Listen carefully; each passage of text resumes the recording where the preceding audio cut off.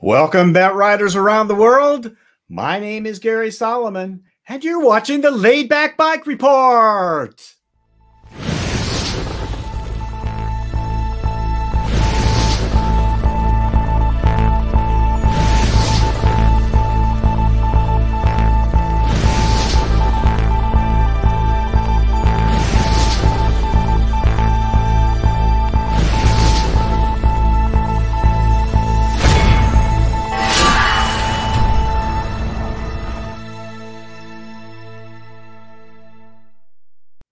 Well, happy 2021 to all you guys. It's so great to have you with us for a new year of Laidback Bike Report webcasts.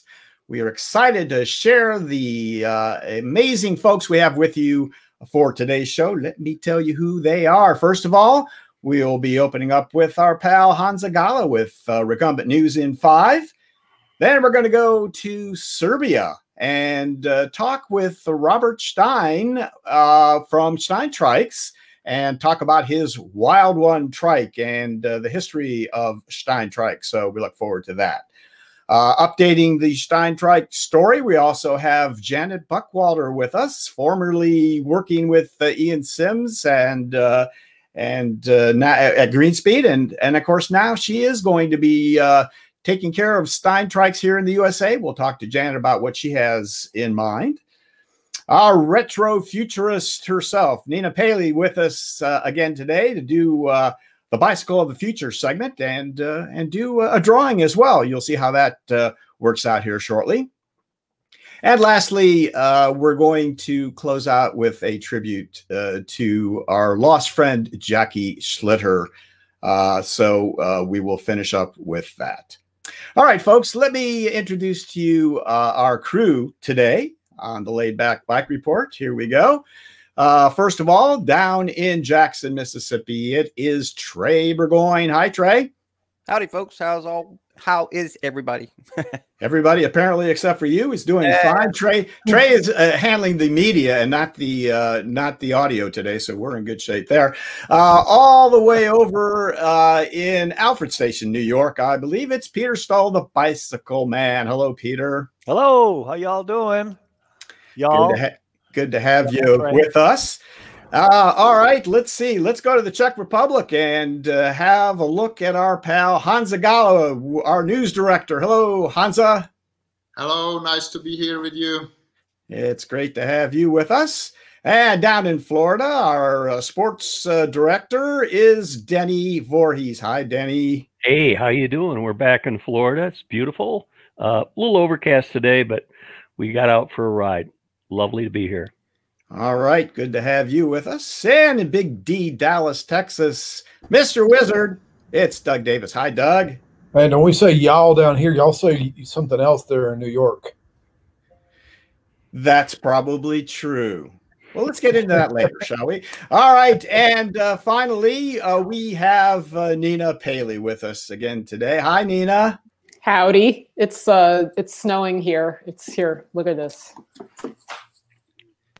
There it is, right out Nina's window there. Nina, you're going to do a drawing for us today, I believe. Can you give us an idea what you got in mind? Yes, I'm doing a $100 drawing. The commissioner gets 2 words, and Bob's 2 words are First Amendment. So I will be drawing First Amendment today.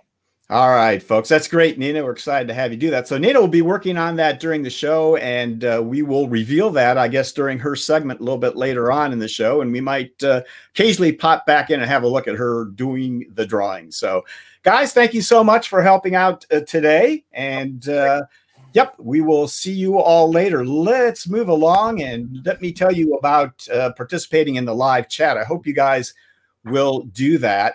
The live chat on YouTube or on Facebook. You can comment on Facebook, and YouTube has a live chat right next to, usually on the side over there or below on mobile. So make sure that you take advantage of the live chat, ask questions of our guests or of any of our panelists, or just chat among yourselves. So somebody's not muted, guys. Just check your mute, make sure you're all muted. All right. Now, if you could, to support the Laidback Bike Report, I'd appreciate it if you would like us on Facebook, subscribe to us on YouTube, And click that little white eye right up there. You'll get more information at our website, laidbackbikeReport.com, and find out about future shows. You can go find all our past shows. Everything is right there. And lastly, if you could become a Patreon, you can see all of our patrons right here. We pop them up on the screen. We just got another one just yesterday. So thank you for supporting us. You can do that for as little as $1 a month on Patreon. All right. Also supporting us, of course, are our amazing sponsors. Let me tell you a little about them. First of all, it is TerraCycle, makers of exquisite recumbent parts and accessories for your bent, and Trailside Trikes, a fine recumbent trike shop on the Withlacoochee Trail in Florida and now in Knoxville, Tennessee as well. And Cruise Bike, designed for the cyclist who wants to ride farther, climb faster, and adventure more. All cruise bikes and frame sets ship free in the USA. And Steintrike Green Speed, the best in leisure, performance, adventure, touring, electric, and portability. Wherever your adventure leads, Steintrike will take you there. And Green Speed is Ian Sims' design, and it brings you performance through science and engineering. And we welcome 2 new sponsors for 2021 on the Laidback Bike Report. We're very excited to have Mickey and Laidback Cycles. They're California's premier recumbent trike shop, and we give you the freedom to ride is their motto. And also Recumbent CycleCon. Please join us at the 2021 Recumbent CycleCon trade show and convention, which will be held October 9th and 10th at the Montgomery County Fairgrounds in Dayton, Ohio. More information at recumbentcyclecon.com. All right, guys, let's move along and get right into the show. We're going to take it out to Honza. Are you there? Here. Good, good. Now we got you up there. All right, Honza, it's good to have you with us in the new year. What do you have going on in the news? Hello, everybody. I have 3 news for you today. The first one is that the Steintrike introduced their new model, the Rogue, which is an interesting small tadpole trike with NVOLO stepless gear hub in the back. The advantage of the NVOLO is that you do not need to shift one gear by another gear, but you just move with the grip shift and you choose the whatever a gear you want, basically, or a place to shift. I especially like the NVOLO for being paired with an electric engine, so you can also choose this model or retrofit it with the Bosch motor and have a perfect electric trike. I think it starts. It is priced at $1,600 US, and at the moment it's back ordered, so you can pre-order it. Another news is that Cruise Bike finally shown photos of their new model. Let's wait for the picture of the Cruise Bike. Yes, the new model, the Q45. They were showing some teasers, some little detailed pictures ahead, but here is the final photo. It's a new evolution of their very popular best-selling model, the Q45. This model has this evolution has few news. It uses 650 C wheels, through axles on front and the rear wheel, 1/11 gearing. I think some changes to handlebars, and it also comes in 3 different colors, neon colors, the high visibility colors. So it's this one you see here, the yellow one, and then they have blue and orange, I think. The price is 2,900, and again, it's you can pre-order it. It will ship in February, according to last information, I think. And the final information, the final news is this magazine, the EU Supino. It's a third. It is a third issue, basically. And it's a magazine, not really an online. It's a digital magazine you can download in PDF for free. It is a magazine from European Human Powered Vehicle Association. Kind of summary of a lot of different articles which have been published in different magazines of different European associations, and you can download it for free. I like the content because it's full of very good articles, mostly about velomobiles this time, but with quite some info about two-wheelers and trikes as well. We will give you a link to that magazine somewhere in the chat or in the comments later. Great, Honza. Yeah, you know, El Supino, I love it. This is like, well, they were a print magazine for a while, then they kind of went electronic 2 or 3 issues ago, something like that, I think. I think there is the Lichtfitzen, which was printed some years ago. Also, the Info Bull from the German association and Swiss association was or is printed. I'm not sure exactly, but from what I understand, this EU Supino is just the PDF version. Mm-hmm. Yeah, really well done. I haven't read this latest issue, but I've read the previous ones, and it's great. So, all right, Honza, thank you so much. Great news. You're going to stick around, and we'll see you a little bit later on in the show, I know. So, thanks for the news. We appreciate it. Thank you too. Sure. All right, folks. Well, you might have seen in some of the comments that I put up during the news that our next and major guest is Steintrikes from Serbia. So let's bring Robert and Victor up if we can. There we go. Hi, guys. There we go. So for your information, since we have 2 people on the screen, that would be Victor on the left and Robert Stein on the right. Victor is a business partner of Robert, and Robert is the founder of Steintrikes.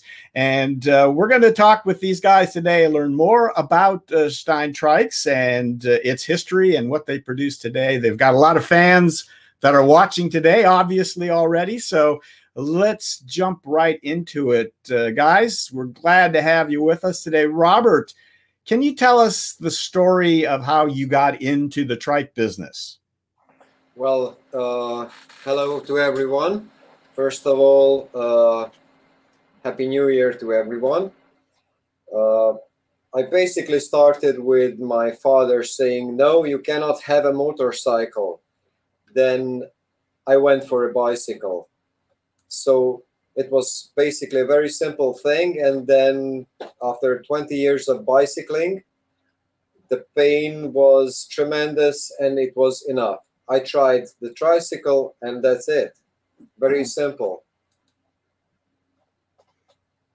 Okay.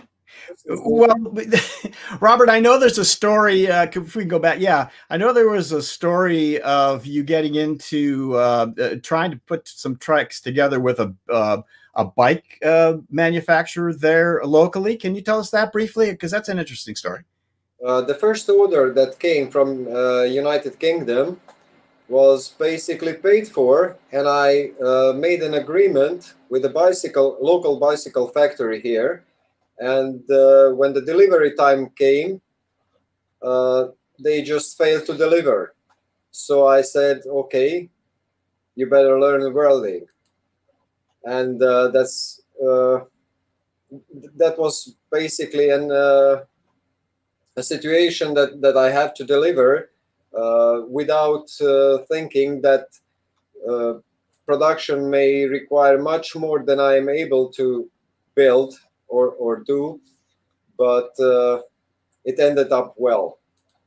Yeah. So, I mean, basically, this is what gave you the impetus to start doing it all on your own, is the way that I understood it. So, all right, let's go ahead and take a look at that first slide again with you on that trike. And let's, if we can, go through the history, the early and then bring our early history, and then we'll bring ourselves up to date.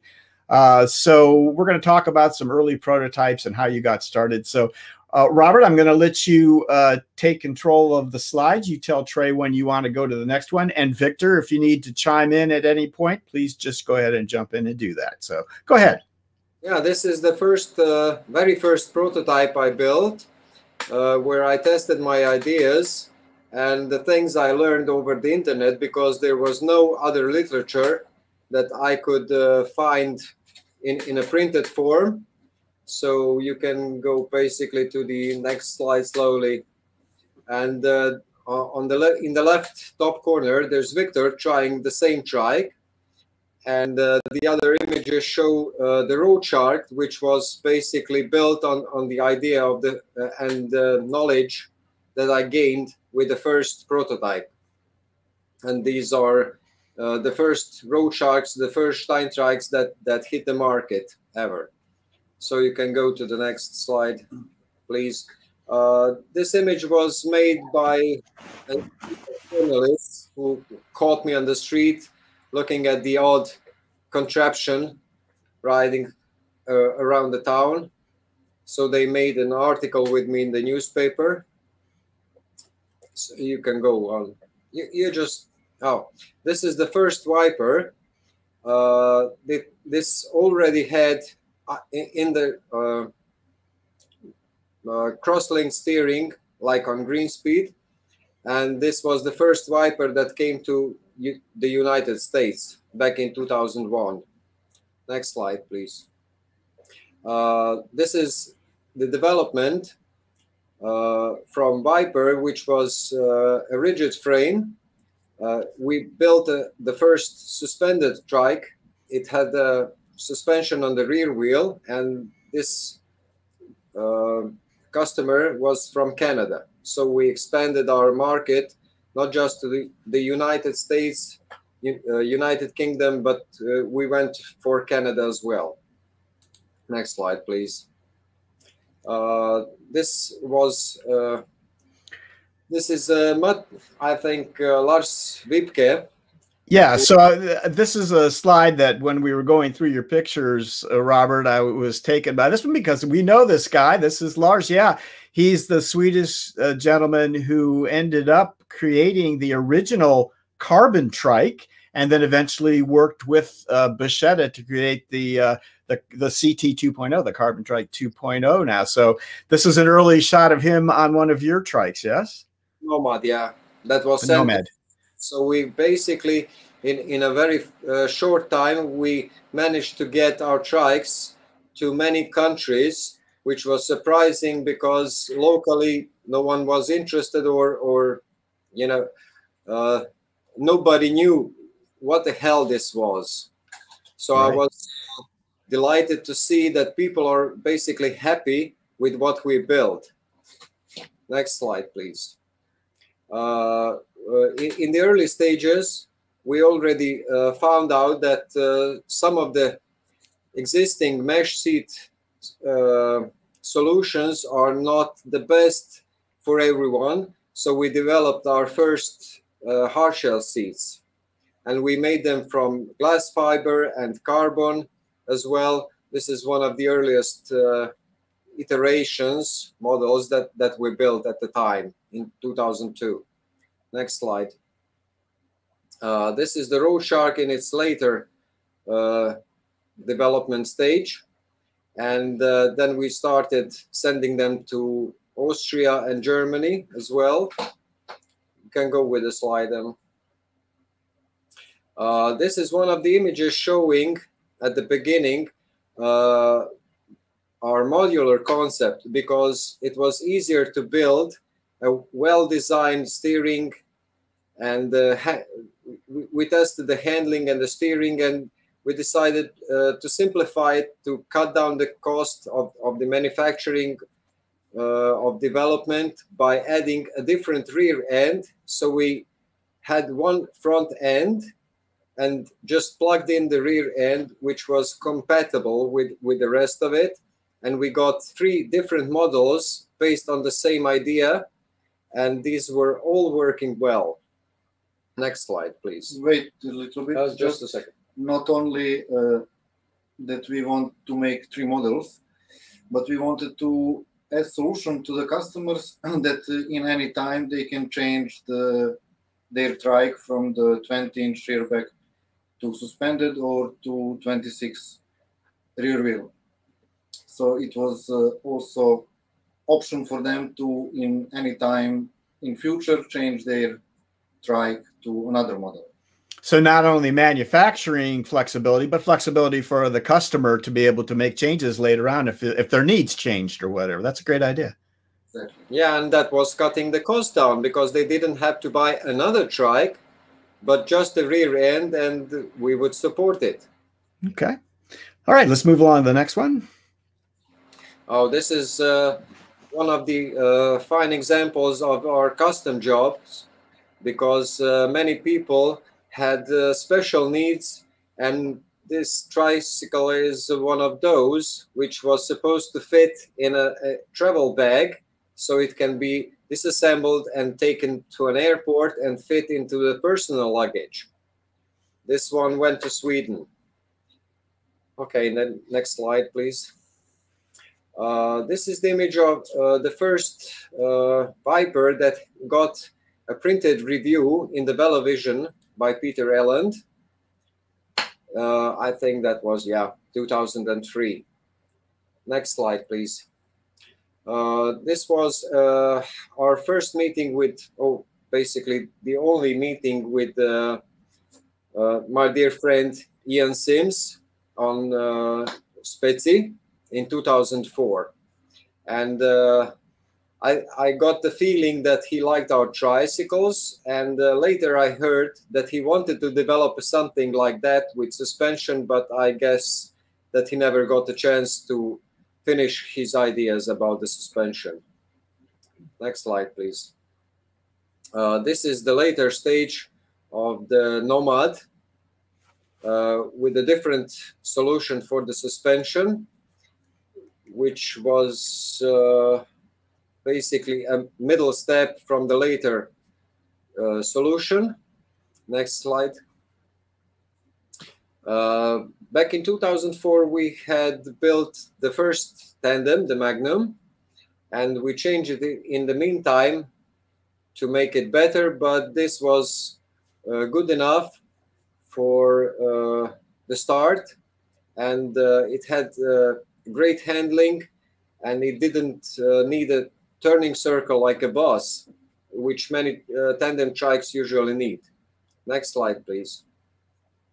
This is also the Nomad, but showing our custom-made mudguards, or fenders as you call them, which we made also in our house. Next slide. In 2004, we had a review by Brian Ball, and this is the Viper that got that review also delivered to Brian in Germany, because he was also visiting the fair. Next slide. This is the Road Shark in its final version in 2005, and it's basically the last series of unsuspended tricycles we built before we developed the suspended trikes. Next slide. This was the city built for people who are not concerned about speed, but about comfort and easy sitting into the tricycle, getting up from the tricycle, for parents with young children or somebody who just wants to go shopping behind the corner or to the next store. Next slide. This is the same tricycle in use, and it's stable, wide, but the market simply didn't want, I don't know if the market wasn't ready for this tricycle. Now I see lately many manufacturers build tricycle like these, and they have a market now. Next slide. In 2006, we presented our first full suspended tricycle, and this is the image of it, on the Spezi on the race, ridden by Fabian Jesse, who was a racer for the Zolks team, but they built just bicycles, I think. Okay, next slide.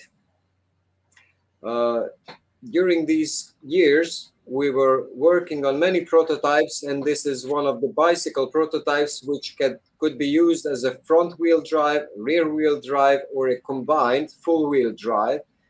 But we never got to make it as a production model. But it was also built on the modular concept, because the rear end was basically the same rear end we use on our tricycles. Next slide. This is the Speedster. Yeah. Yes. This was the Speedster, the bicycle which had full suspension and a monofork in the front. Also based on the modular concept, the same rear end was used as on our trikes. You can put the next slide on, please. And this was the prototype stage, the first mock-up of our full suspended tricycle, which was later developed into the Mad Max. This was just a few tubes and testing the idea in the workshop. Next slide. All of our trikes, regardless of the fact that are they suspended or not, were rugged, strong, and durable and reliable. This is one of the images showing the same Fabian on the race on Spezi. Next image. This is a snippet from the article in the Velovision, Velovision, about that Mad Max, which was competing on the race on the Spezi. Next slide. This is the same tricycle in its natural environment, off-road. We developed about 3 inches of suspension on this model, which was later increased on the new wild one to 4 inches. And I think that maybe I'm not modest enough, but I think that's the best full suspended tricycle on the market today. Next and slide. Interestingly enough, Robert, we just got a question from Kostub Heblikar, just in time to have you have mentioned. So it was 3 inches of suspension on this early trike, but these days you have 4 inches of suspension. Is that, do I have you correct? We increased that 3 inches to 4 with a different concept and the different design of this wishbones. And we are using basically the maximum possible suspension travel with these dimensions of the swing arms. Okay, and we'll get to see some of that here as we progress, but that's great. Okay, let's go ahead. In 2007, our partner from Austria, the main distributor for European Union, primarily for the German-speaking market segment, Thomas Seide, opened his premises with this workshop, and this is the image of his shop before the opening. And I might say that I met Thomas Seide at Spezi a couple of years ago, and the thumbnail, the picture that shows this video that you guys probably saw before you clicked on it to watch, and the one that will stay with this video, is a picture of Thomas jumping the wild one, the fat version, down the stairs at Spezi as well. So this is the beginning of your association with Thomas then. We basically started working with him in 2004, and he had his past as an avid mountain biker and a little bit an adrenaline junkie, which helped us tremendously, because we got a person who is brave and silly enough to do the impossible things. And if somebody needs to break the frame, then it would be better to do it in controlled environment and not to sell a tricycle that will break at the customers. So we don't want the tricycle to fail with the customer. Yeah, I gotta say, from my experience with Thomas Seide, he is the Chuck Yeager, the test pilot of trikes. Yeah, and every time we had a new idea that was developed enough, we built a tricycle, sent one to him, and then give him some time so he can break it if it's possible. Once he said it's not possible to break this down, we can start the production, then we were okay. Very good. All right, let's get down back to the slideshow if we can. One of the things that Thomas suggested that we should do was this thunderstorm, which was a velomobile that was possible to build up from the existing Mad Max tricycle. So this was not a usual, the normal standard velomobile that's common on the market, but an upgrade possibility for people who wanted to buy a velomobile for the cold days, but wanted to have a tricycle which doesn't have the fairing over the nice hot summer days. Next slide. The later development from Mad Max, we went to Mongoose or Mungo, which was a very popular tricycle with a little bit more suspension travel than Mad Max, because it was wider, and for people who are a little bit bigger in body, because I'm relatively thin, about 110 pounds maybe, and people who are twice of my size just don't fit into the small tricycle. Next slide. At the time, we tried to make a conversion for people who are disabled or just wanted to use their hands. So we started building our first hand trike, which was based on the Mongoose. And ever since, we are developing better and better hand trikes as well. Next slide, please. Among many custom jobs we did, this was one of a kind, a quad.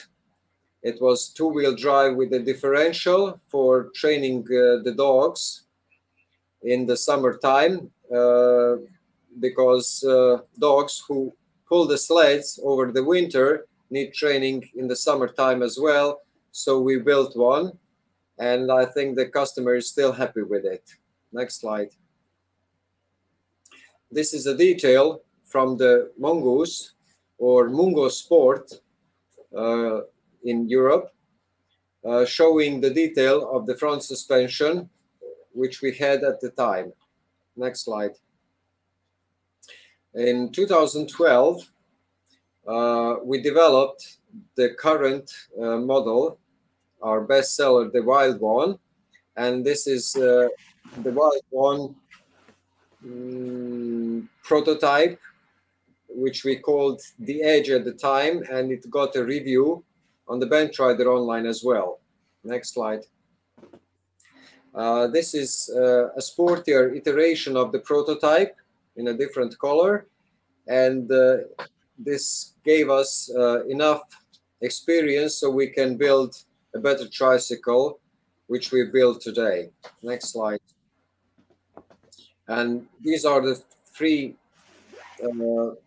base models of the Wild One on the same image with the engine, with the power pedal assist, big wheel, small wheel, with the rack or without. Next slide. This is also the wild one, but with a bigger 26-inch wheel in the back. Next slide. And this is also, yeah, that's the same tricycle in a different color, because we do many custom colors depending on customers' wishes. So they can pick much more color combinations than with the other manufacturers. Next slide. In 2014, we developed a leaning tricycle, which was later called a Wild Wave, but for some reason, some people didn't find it stable enough. Trey, you can go through. There's like 5 or 6 of these as Robert talks. This is, if I could interrupt for just a second, Robert. So, as most of our viewers know, last month we had Dave on talking about the Lost Recumbent, which was a tilting trike that he is rebuilding now and putting together. And then I was fascinated to see that you had put something together in 2014. So, Robert, yeah, if you would, even though it was kind of a prototype that never really took off, it's still an interesting concept. So as we go through these next 4 or 5 pictures, if you wouldn't mind telling us a little bit about your ideas about this design and what became of it. The idea was to have a tricycle that has some sort of infinite suspension travel, because with this concept, we got a tricycle that was not just fully suspended, but also was leaning, and the bicycle wheels are basically not designed to cope with the lateral forces and sliding. Also, the tires are not designed for rubbing aside when you slide with a tricycle that is not designed to lean as a bicycle. Then you have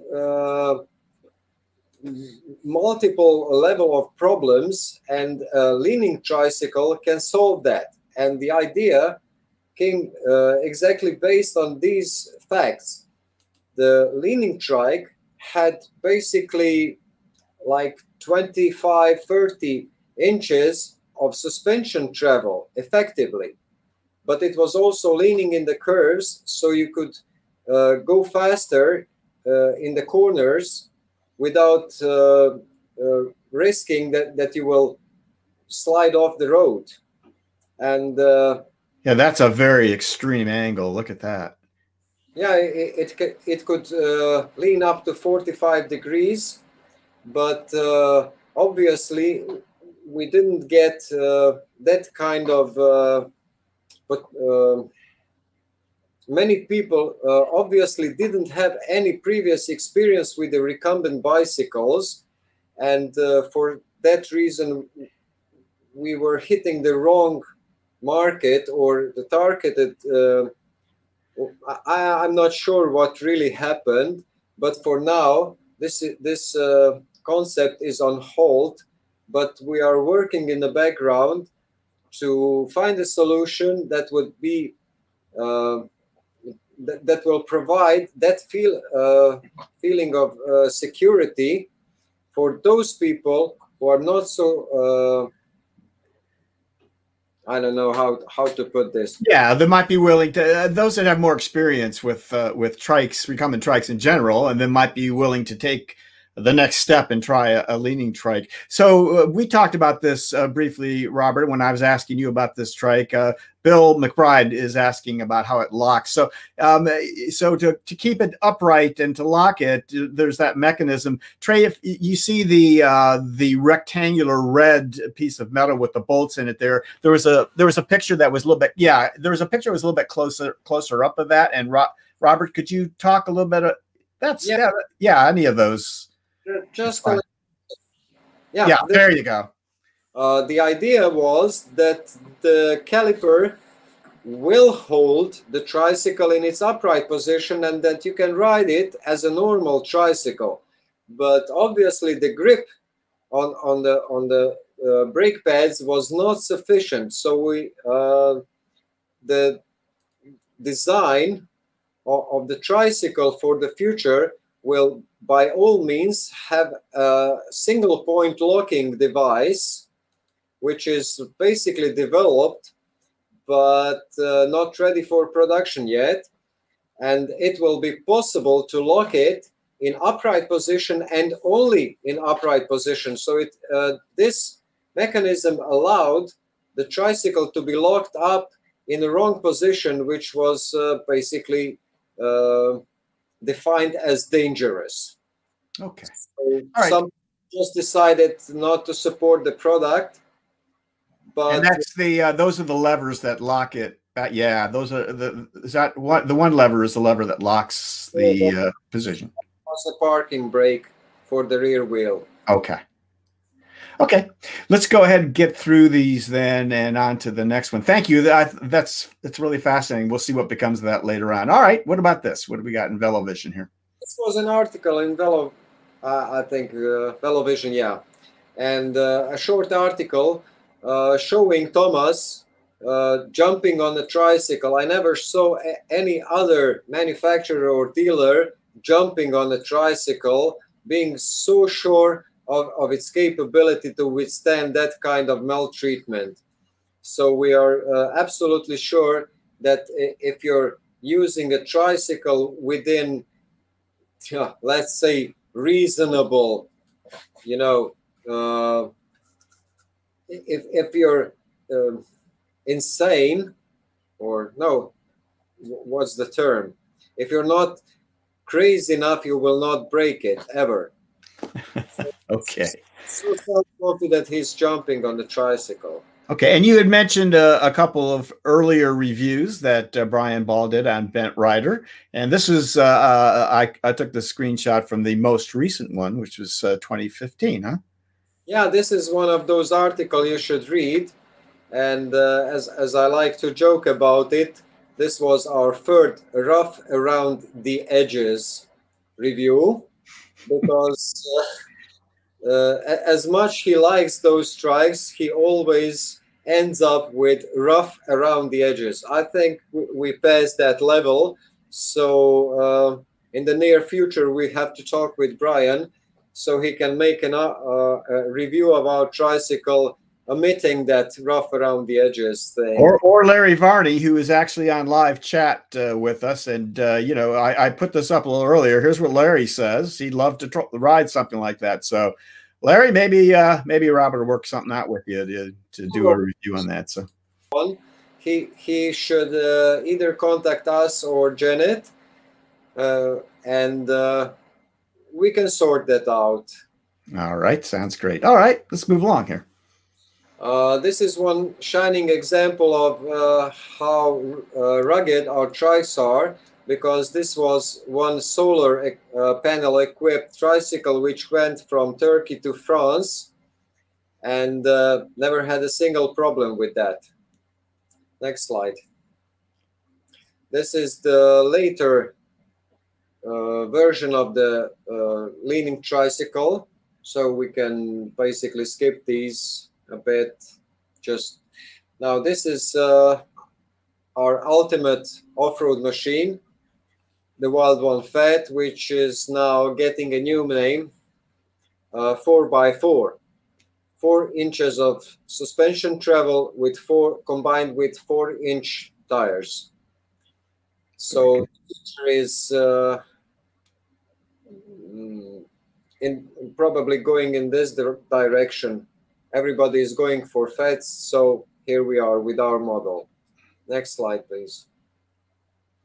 Development was always in the base of our trike. This is one of our, let's say, innovation. I don't think that anyone did this. Integrated lighting in the seat increases the visibility, the safety, and adds no additional complexity to the tricycle, so the user can just pop the lights on or off. And this was Victor responsible for this, yes? He is the electronics guy in the company. All right. These are our I think these are the latest ones. Yes, the latest. Yeah. Before the snow was this year. Yeah. So it was mislabeled like 2018, but never mind. And the standard wild one. And this is how the LED lights look in the seat. This was shot on Spezi, but we never got to push this enough. So probably if we got proper feedback from people, then we might consider this as a regular offer with our tricycles. Yes, that was LED lights laminated into the seat, so integrated part of the seat, not sticked on the seat. And we also developed the mudguards with lights, integrated lights in the front and the back of the mudguard. In front was the white lightning, and in the rear red. And plan was in future we have signalization for steering with amber lights also. So those are LEDs we're looking at right there that are built into the mudguards, yes? Yes. Very nice. That project is also on hold. We don't have enough time for all projects we have. Of course. But the easiest thing is that it can be retrofitted on existing tricycles. So our customers that already have our trikes, if we get the time and the money to develop this further and to get it into production, then they will be it will be possible to buy the seat and retrofit it to the existing tricycle. Back to the slideshow. Mm-hmm. And of course, not everyone is keen to ride off-road. And this is a shiny example of how the same tricycle can be set up for road use and to be fast. It's not the lightest, there are lighter tricycles, but you still have the suspension and just change the tires and you can go off-road anytime. Next slide. Meanwhile, while we were working with the wider tricycles, Ethan Davis,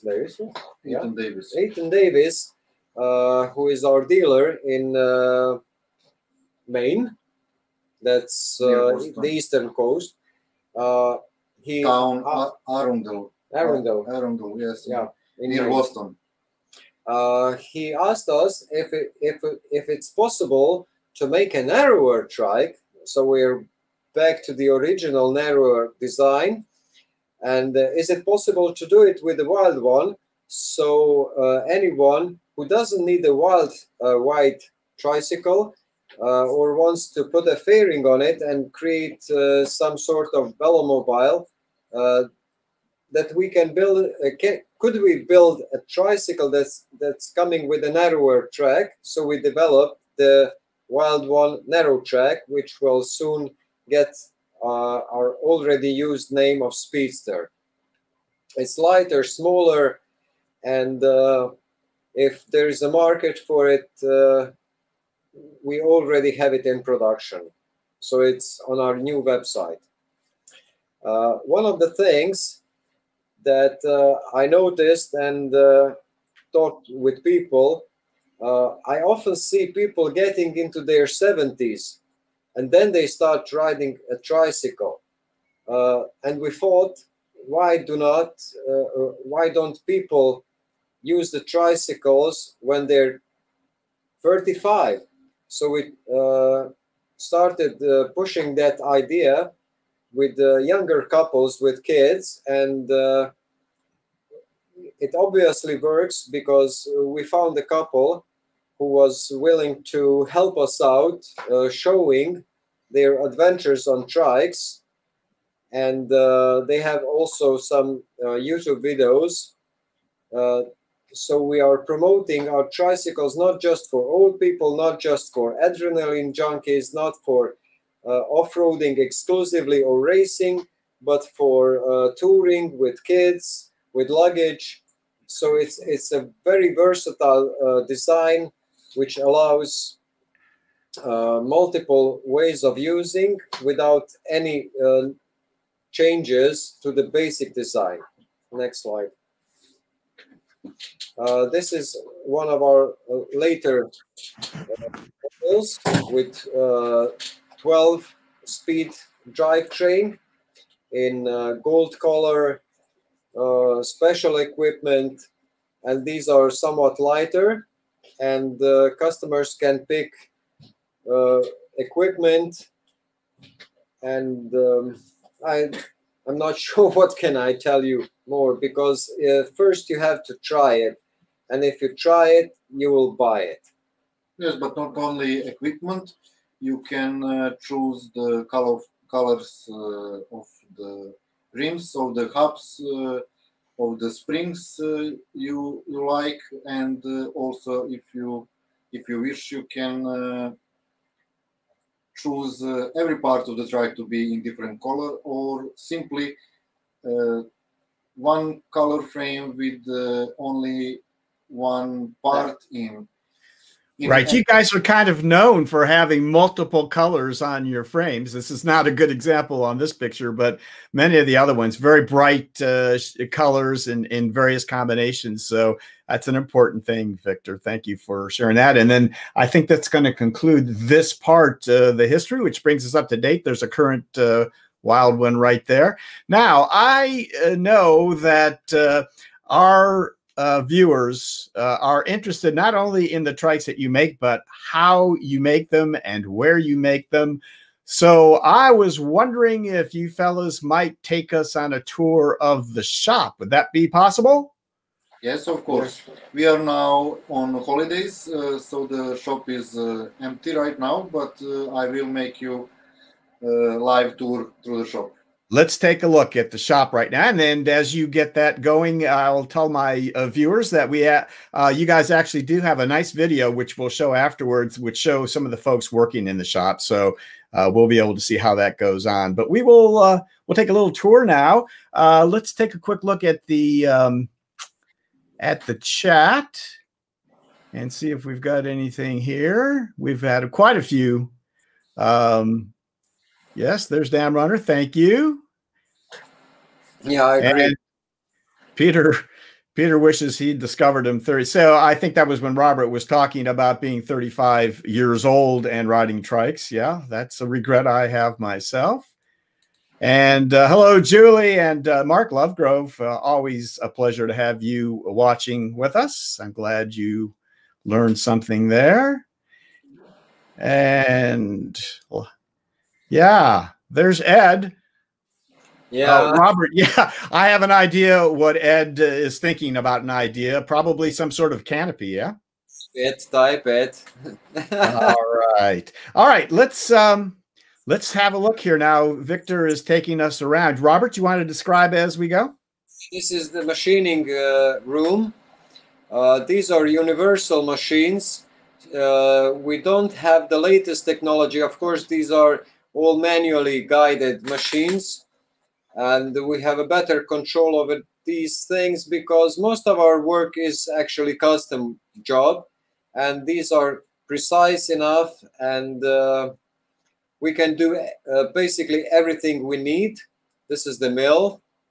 And that blue one is our press we made ourselves, and the drilling machine. The part that we cannot show in the workshop is the laser cutting machine, which is in a different company, but whatever we order or design, we can get it. These are the welding machines, which are pretty modern, the Synergic, and it's basically computerized, almost the latest technology. The working tables are German-made, very precise, and basically all the welding is done on these tables and with these machines. These are the examples of the pieces we built. And we have a grinding machine with different radiuses. We can, instead of notching the ends of the tubes, we grind them off. It looks pretty much primitive, but basically it does the job. These are the finished pieces which come from our workshop in the assembly process, and the powder coating room with the colors. We have the Gamma system with 5 filters, so it's healthy. It doesn't oh, it's stuck on my tongue. Doesn't pollute. So all the waste or the excess paint is never used, so we don't recycle the paint. And this is the powder coating machine. I'm not sure how interesting is this to the average viewer, but okay. I'm thinking it's very interesting. I'm finding it fascinating to see how it's done. I know most of our viewers do like to see that sort of thing. These are the samples, and we prime all the pieces that are built. We protect them with the Coro primer, which is preventing the oxygen from working on the steel tubes, so they don't corrode, they don't rust, because the primer is locking up the oxygen from the air or the atmosphere, so they don't rust. They are permanently protected. Use multicolors for good. Ah, yeah, I'm reading these. This is a hand bending machine, and we have other premises where we have other machines as well, but it's dark now outside, so and the Wi-Fi is probably not going to. It looks terrific, actually. This is wonderful, and you can see all of our viewers disagreed with you, Robert, that it's boring. They're all really enjoying this. So they would probably find it boring if they spend 10 or 12 hours a day here. That's true. That may be. Yes, they're all finding it interesting. So, and there's Marco, the guy that's running the beautiful video there. So, and back to the office. So, all right. And here's Michael Smith says sometimes less technology is a better way to build, which I think is part of what you believe, Robert. So, so there's a wild one right there on the floor. Yeah, this is one of our trikes that's built up, and we use it often as a demo tricycle for people who come to visit us. And you can see some of the details of the suspension. If anyone has a question, or you, maybe. We have some questions actually. So are we pretty much done here at with the tour? Is that it? Yeah, basically, yes, because this is a small workshop. Not many people working here. No, that's fine. And great job, Victor. Great job taking us around too. Very smooth. I don't know if you have a gimbal, but boy, that's nice and smooth. Let's at this point, maybe Robert, let's go to the video that you have of the manufacturing that you guys do, and I'm going to ask you if we can go through a few questions, and I'll have a couple questions myself. So, Larry, go ahead and start the video, and I'll ask Robert as we go here. You don't have to. This will be just video of what you guys saw in the shop as we go. One of the things that I wanted to know about, you mentioned that you work in steel. Why steel and not aluminum, Robert? Our basic idea was to build a tricycle that can be repaired anywhere in the world. Many people buy our tricycles not just for riding around the neighborhood, but they take our tricycles to trips that are 10,000 miles long. And if they find themselves, you know, as they say, behind God's back, because God is not looking there, the chance that if you have a problem with an aluminum frame, if it breaks, you don't have many chances, good chances that somebody will have a welding equipment to fix it. But with steel, steel welding machines are cheap, and you can fix your steel tricycle in any village where there's some kind of electricity, even if it's a generator, and you can continue your trip. If you have a serious problem with the aluminum frame, then you're stuck. Then you have to wait for the spare part to arrive to, I don't know, somewhere in Asia or India or South Africa. And that can take a lot of time. The steel is more forgiving. It is softer. It is flexing a little bit more. Is it 4130 here? Costume's asking AISI steel 4130. Is it a good material to build with? Do you feel comfortable building? It is, but it's very hard to work with. So I don't recommend it for a home builder unless he has good welding equipment, and it's hard to work with. So it requires a little bit better equipment to work with. All right. Let's go through some questions from other questions here. We saw the Velomobile shell that you had. Marco Ropers from the Netherlands. Didn't Steintrike offer the Lytra? Actually, that was a modified version of the Lytra with suspension on the rear wheel with classical spring shocks, not the leaf springs, which was the part of the original design. So we tried to build them, and it wasn't bad, but I'm not sure what happened that didn't end up with us building the Lytra. Someone else took over it, and I think Mr. Rasmussen was not delighted with the idea. Okay. All right. Bill McBride wants to know, can I buy a Wild Run 1 front end for my older Mungo? Well, actually, yes. Actually, yes. Yeah. There you go, Bill. Yeah. He can talk to Janet. I think Bill's in Texas. He can talk to Janet about that maybe and get it arranged then, huh? Yeah. It's still based on the modular concept. So okay. Here was a question from David Lowe. What is the boom angle in percentage? You know what the boom angle is? In degrees, probably 24. Yeah. Okay. Yeah, that's what he meant. I'm not sure I know what this is. Maybe you do. What is the motion ratio for the suspension? Do you know what that is? Yeah, I know, but I don't know it. It depends on the rear stay, and it's a progressive suspension design. It's unique on the market because our the average or the most common solution is that the top end of the suspension element is locked to the frame.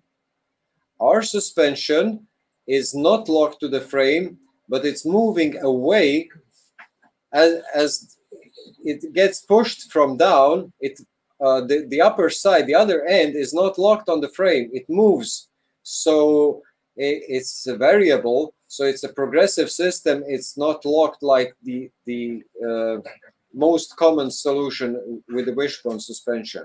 All right. And you talked about the ruggedness and the robustness of your trikes. Nancy Whitehill wants to know, what is the warranty? If it's our mistake, lifetime. Okay. So if we make a mistake and if the tricycle fails because we made a mistake, then it's a lifetime. Very good. So if a truck crushes it, then I have to say I'm sorry. The truck wasn't your fault. Bill says, thank you. You're welcome, Bill. Good to see localism in action. Yep, you guys do it all right there. And yes, I think it's very clear how much you guys really care about the work that you do. And Michael asks, could you use a quick release on the wheels? Do you have? Yeah, it's possible, but we prefer not to do that because, you know, how often do you take off your wheels? And you can take a small Allen key in your back pocket and undo it. Okay, let's move along here and kind of finish up with a couple of questions about the design that I had. And you've talked about your customers, and but maybe not how important they are to you and how they figure in on updates and changes. How does that work? What's that process, Robert, about listening to your customers and making changes to your designs? We usually start with our own ideas. Or ideas that come from our customers or potential customers because they ask questions from us. Is it possible to do this or do that? In that case, we consider all these ideas, and most of the time, those are good ideas. We develop something on paper, and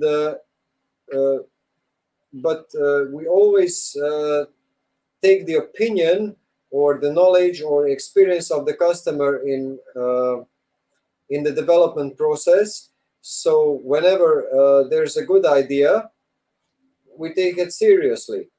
Some of those ideas does, okay, I don't have to read that. You don't have to read. I'll read them for you if it's necessary.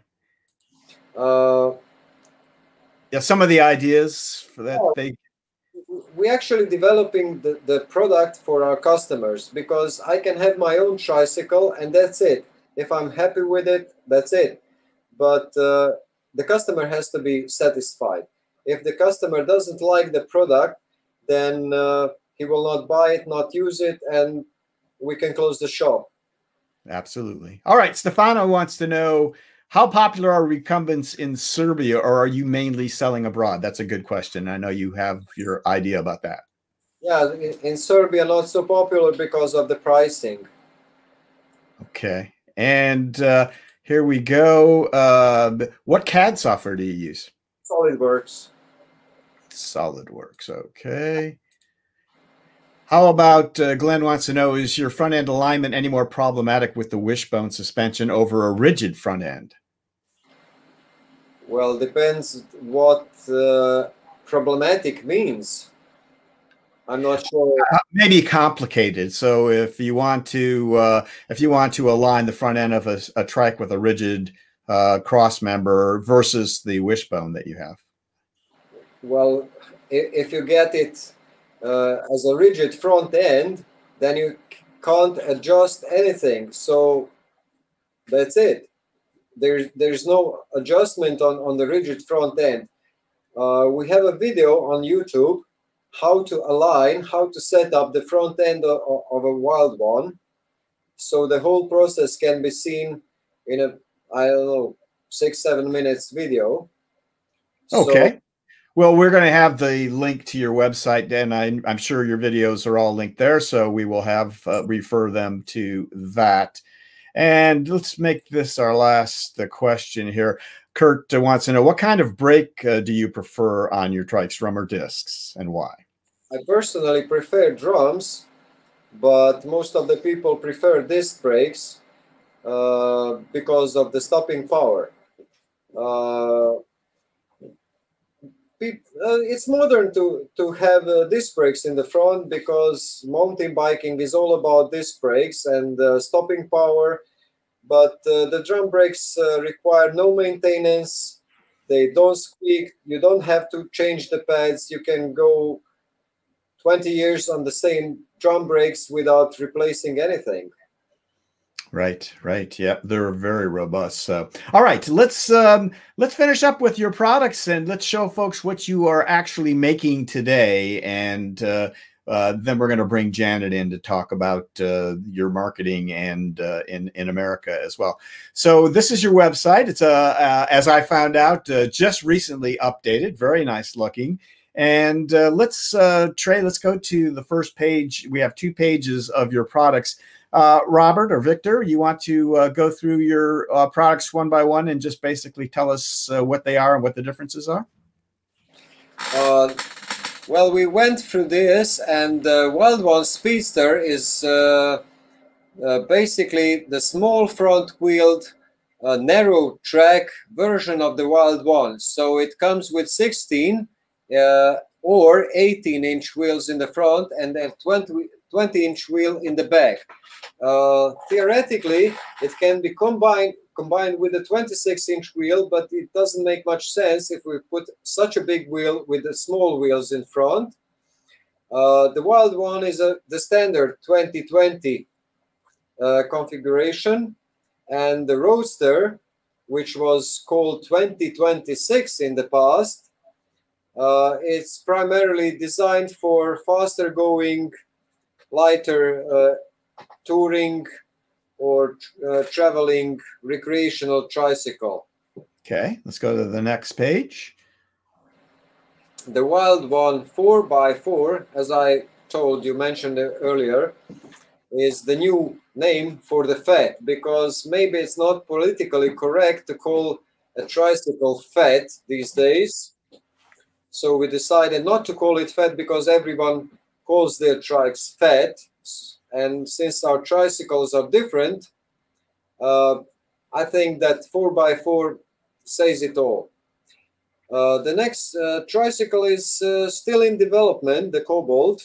It's a hand tricycle, but built primarily for off-road riding with 24-inch wheels in the front and 27.5-inch in the back. It will be equipped as a standard with a Bafang mid-drive and the roll-off in the back. So currently it's not available for orders, but we expect this year to be promotion of the tricycle and to wrap things up. And of course, the Magnum Tandem, our tandem tricycle, which is unsuspended. Very good. All right. So let's move along here. So we've talked briefly about your trikes and the process of building them, and you market them worldwide, but your focus has been on Europe. Germany, I know, is a big market, and you talked about the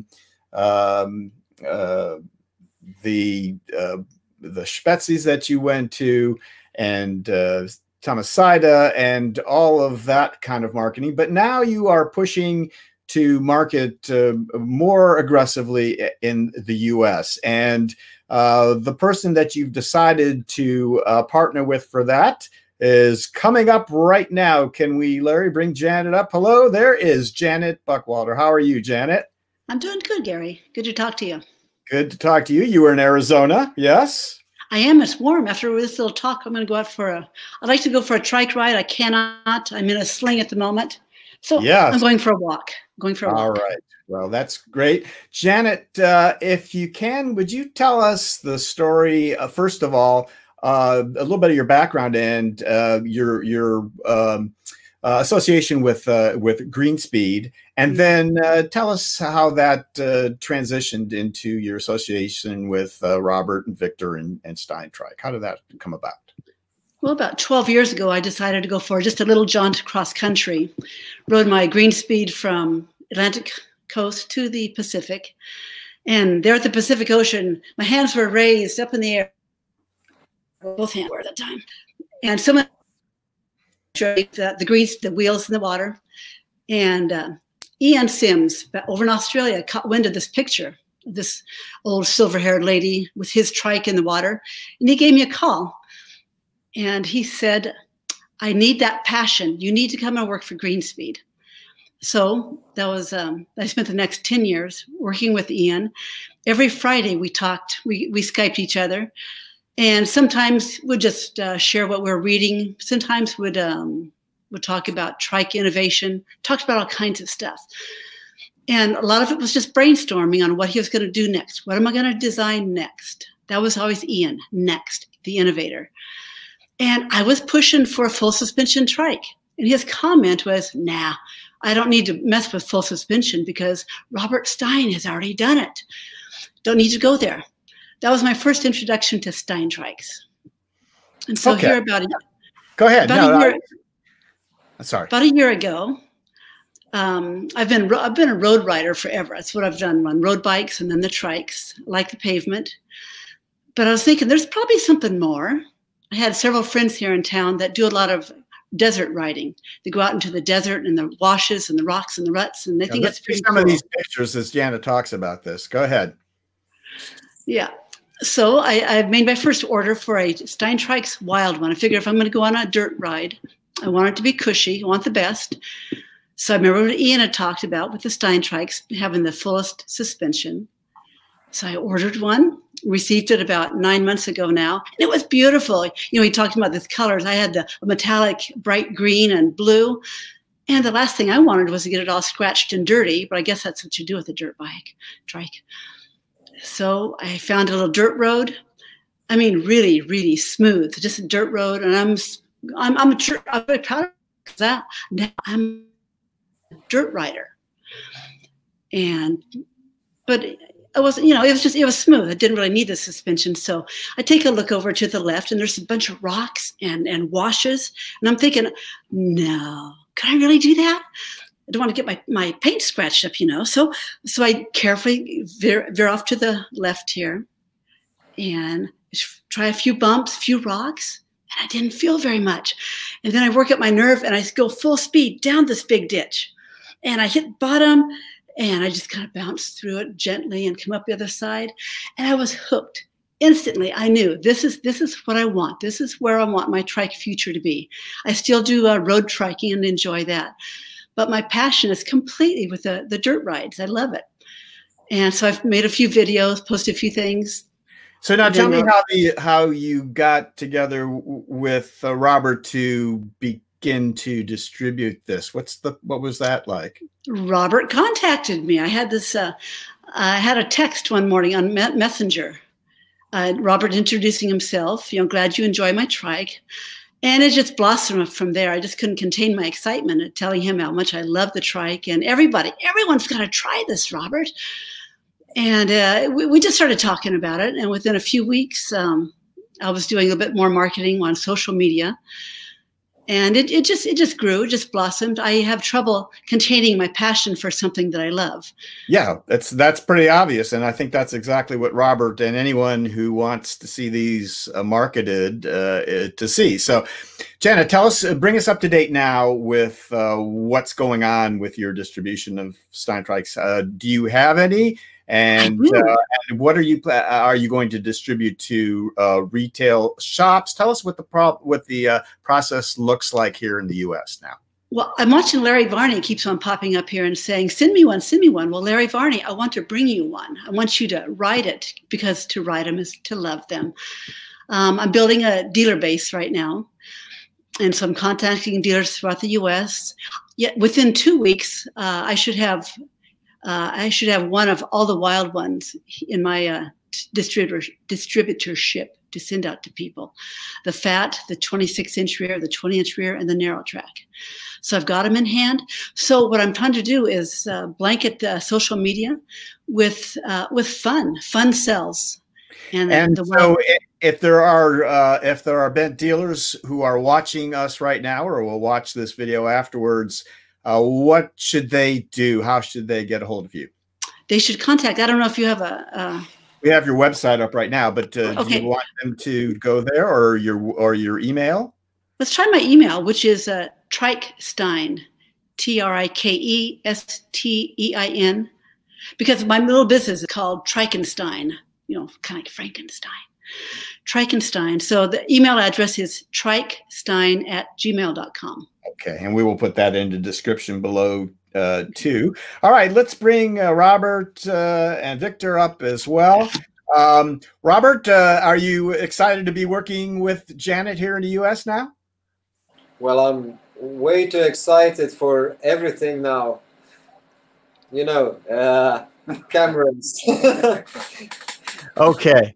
Well, great. Guys, I think we're going to, yeah, go ahead, Robert. I'm going to give you the last one. I was just going to say it's been great having the chance to meet you and Victor and Marco and to learn more about Steintrikes. We love what you've done with the trikes and how you've been able to show us how you do it here today. So I want to give you the last word here, Robert. Tell us if you have some final thoughts about this. Yeah, these tricycles that were shown in the workshop, the white one, the red one, the yellow one, these are going to Janet. Just an information. There you go, Janet. You get to see them. So, all right. Well, Janet Buckwalter and Robert Stein and Victor, Marco, I want to thank all of you so much for getting together with us and showing everything there is to know about Steintrike. We wish you all well. Happy New Year. And we'll be in touch. We'll do an update with you at some point. So take care and thanks a lot. Thank you. Thank you. Okay, guys. We are going to move along now to our next segment, which is a short one with Nina Paley doing her Bicycle of the Future segment. So, Larry, you want to do her intro for me, please?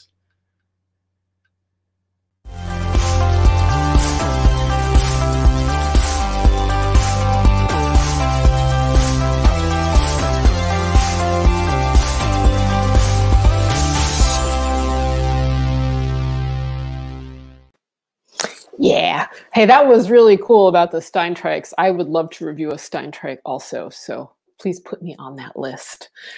First up, I want to, yes, as an Avatar 2000. First up, I want to show the drawing that I drew. Whoops. This is First Amendment, and I drew this during the show while listening to the trike stories and occasionally taking breaks and looking at the pictures, which were fascinating.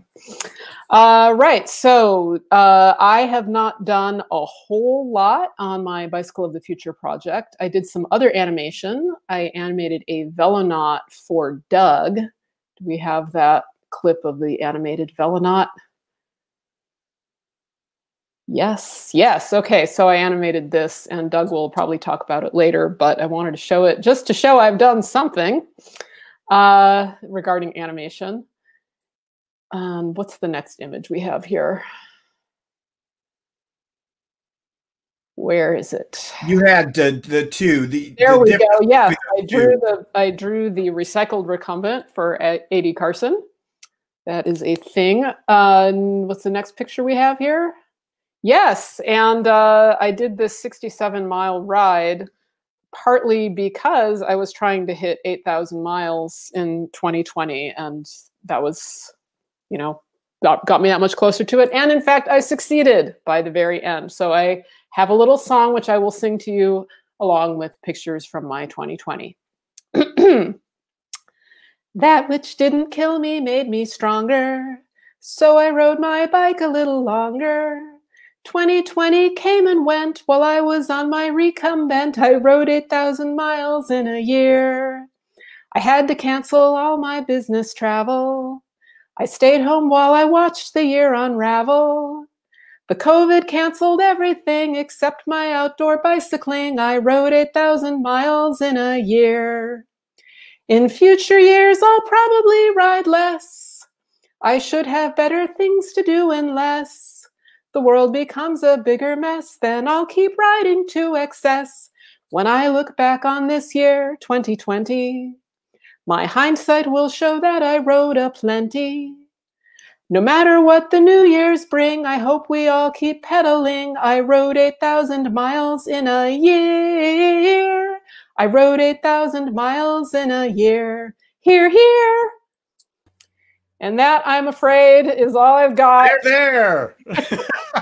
All I've got. The Bike of the Future project is, you know, sluggishly plodding through the winter like the rest of us. That's all right. Yeah, you'll keep us updated on that as you go. And thank you for spending a little time with us and for taking the time to write that up. That was wonderful. That was, I think that sums it up pretty well for many of us, Nina. So, all right. We will hopefully see you next month, and we will move along now. Thanks, Nina. Bye. All right, guys, let's thank our amazing sponsors for the Laidback Bike Report, including our new ones for 2021, starting with an old favorite, TerraCycle. From fairings to headrests, whatever accessory you need, Pat and crew have you covered. And Trailside Trikes. If you find yourself in Florida, near the Withlacoochee Trail, or in Knoxville, Tennessee, check out Andrew's shop and his amazing crew. And Cruise Bike. Their patented race and record-proven front-wheel drive geometry changes the rules of cycling. Now, comfort doesn't come at the cost of performance, but fair warning, your cheeks may hurt from smiling. And TerraTrike Green Speed Trikes. Your vision, whatever it is, TerraTrike has a trike to take you there. And Green Speed. Cutting-edge designs create performance through Aussie ingenuity. And our two new sponsors, including Laidback Cycles, the top USA dealer for TerraTrike and the premier source for CatTrike, Ice, and Green Speed. We give you the freedom to ride. And Recumbent CycleCon. Please join us at the 2021 Recumbent CycleCon trade show and convention. It'll be held October 9th and 10th at the Montgomery County Fairgrounds in Dayton, Ohio. More info at recumbentcyclecon.com. All right, guys, let me tell you a little bit about what's coming up next month, February 7th at 4 p.m. Note the little bit later time. On the Laidback Bike Report, it will be our 2021 Velomobile update. We've got a lot going on with this show. I'm including an interview with the first Chinese Velomobile dealer, a gentleman named Peter, who I am happy to bring to you. He's got lots of ambition and lots to show you with what he's got in mind. And of course, Doug will be joining us with lots of Velomobile updates as well. We got plenty of things coming up. So tune in next month for the Velomobile show in February. Now, how can you support the Laidback Bike Report? Well, you can like us on Facebook, subscribe to us on YouTube, and if you click the little I right up there, it will go to our website, laidbackbikereport.com, and you can find lots more about us, including our podcast, by the way. We make audio podcasts of each show, so you can find the listing of that there, among many other things. And thanks to all our Patreon patrons, as you see them here. If you'd like to become a Patreon patron, you can do so for as little as $1 a month. We would really appreciate that. Also, the little applause button, if you're on YouTube, you might want to hit that. You can send us $1 or $2 that way. So, all right, folks, we're going to finish up today with our tribute to a wonderful bent rider who has meant a lot to so many people, including me, my wife, and many of us here on the show. On December 14th, as many of you know, we lost Jacquie Schlitter to cancer. She, of course, was a very treasured member of our bent community. The feeling was mutual. She had so many wonderful things to say about the people in the community and been a large part of it for many, many years. Now, John has put something together on January, I think it's 21st. Can we see that next shot, Trey? There's a drum circle on January 23rd, I'm sorry, 4 p.m. till sunset there in Florida. Celebration of life. So you can see the details on this picture here. It is also posted on John Schlitter's Facebook. You can find out more about that there. So if you're in the area and wish to attend, that would be great. So at this point, I was thinking the best way to represent Jacquie, and my mind turned back to the interview that I was privileged to do with John and Jacquie not long after we started the show back in 2015. where she summed up her feelings, a little bit about her history, but then her feelings about the bent community. I don't think we could do any better than that. So, Larry, if you would, let's play that video. And Jacquie is with us today. She's also an accomplished endurance cyclist, holding several records of her own. Jacquie rode 516 miles with John in Sebring in 2012, making Jacquie the first female to ever ride over 500 miles in a 24-hour UMCA race. They also raced in a four-person mixed team race in 2012 in the Race Across America. Jacquie rode solo in the grueling 2014 Ram, a Race Across America. And though she didn't finish, she left it all on the road in a valiant attempt, as many of you know, if you followed her on that ride. So can you tell us where you're from originally? Where did you grow up? I'm from England, moved here in the early 80s. Okay. So 1982, came here last year of high school and have been here ever since. And then how did you meet John? Our first meeting was in 2009 at RagRide, just kind of a fluke meeting. I had been doing RagRide for several years on my road bike and had just a few months earlier picked up my first Recumbent, which happened to be a Bashetta. But again, I didn't know John at the time. And we just met on the road. A very fast-paced line went by me, and I decided to jump on the back for a while. So he then came to find me that day or the next day at our campsite, and we had a few words. That was our very first meeting. I met Jacquie in 9, and we got married in 2012. We loved the family atmosphere that we had at Bashetta, that John had created. There was Team Bashetta, and there were people all over the country that would, either talk online on Facebook or would meet up at races or events. And that's what excited me about the whole recumbent world. It wasn't just that it was a great, fast, comfortable bike. It was this community.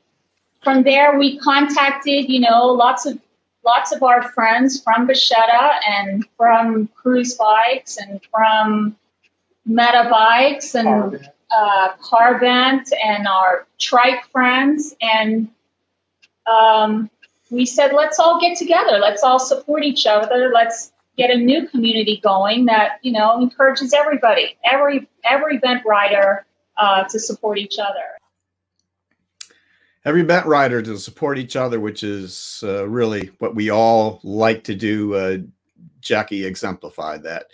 Larry, if you could bring up some of our crew members. I know there are a few of them that want to say a few words in remembrance and tribute to Jacquie. Let's start with Denny. I know you actually worked with her on races and stuff. Tell us, what are your thoughts about Jacquie Schlitter? Well, she was a great lady. You can't say too much. You can't say anything bad about her at all. I mean, a nurse, caring, funny, just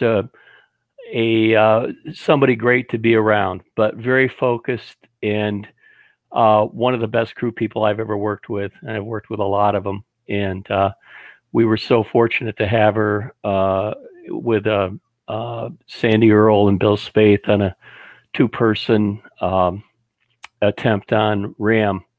And Jacquie worked the other shift, but still we got to spend some time.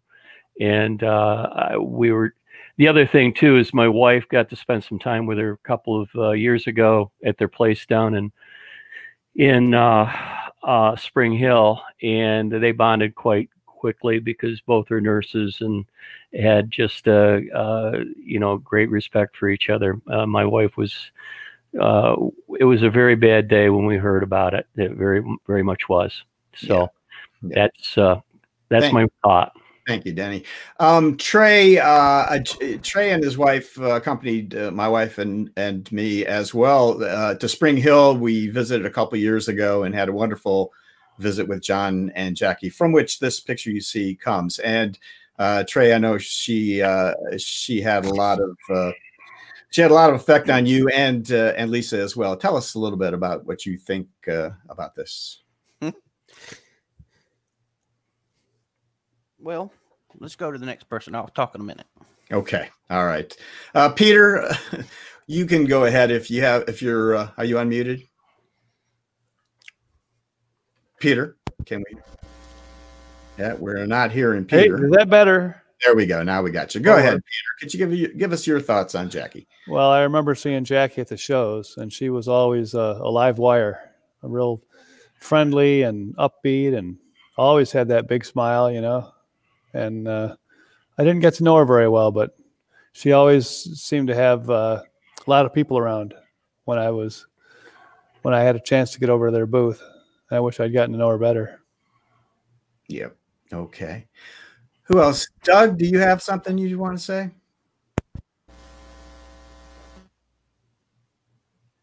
Doug? Yeah, go ahead. Have to get this thing unmuted. Can you hear me now? Yeah, go ahead.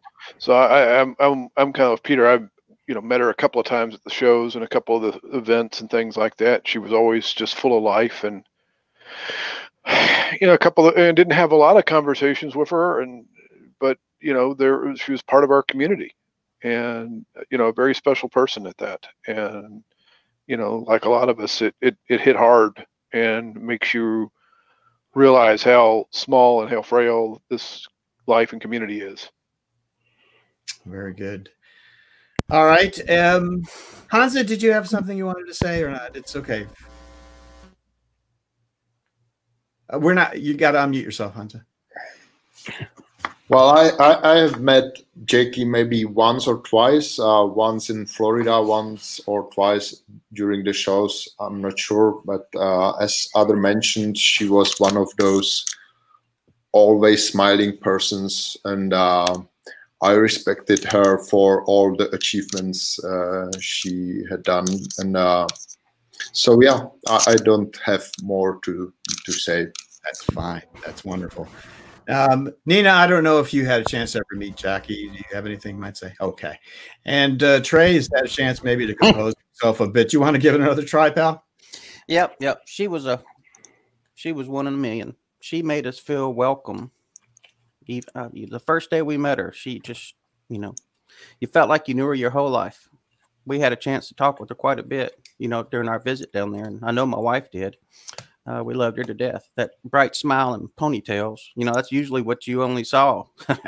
She smiled at you as she was passing you. So she had a competitive streak that I've not seen matched in many people.